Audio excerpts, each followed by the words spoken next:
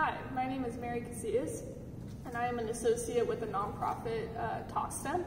And today we're going to be finding pi through bubbles. This is something that you can do at home. I have two mixtures of bubble solution here. If you don't have bubble solution, you could just mix a part of dish soap with water.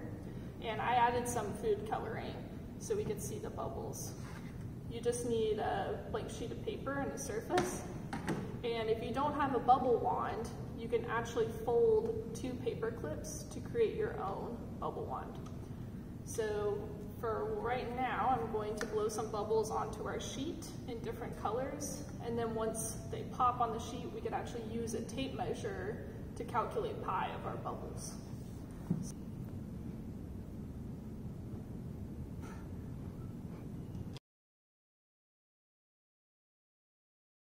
So now we're going to wait for this to dry, and we're going to use a tape measure to measure the pi of the bubbles. So if you don't have a tape measure at home, it's okay. You could fold a piece of tape in half or use some string alongside a ruler and use a sharpie to mark the increments, and then you have a flexible measuring tool.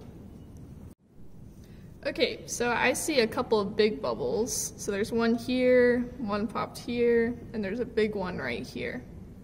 So I think we're gonna do this big one first. So I'm gonna pick a place to start. Just kind of do the best you can, measuring around the bubble.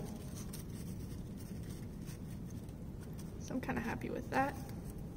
So that's 14 inches. I'm gonna try to go through the center of the bubble while I measure across. That's 4 inches. So if we divide 14 by 4, we can see how close we get to pi. The distance around was 14 inches, and the distance across, the diameter, was 4 inches. When we divide 14 by 4, we get 3.5. We know that pi is 3.14, and then a bunch of other digits. So we're getting pretty close. What we invite you to do is do this activity at home and share with us how close you can get to 3.14.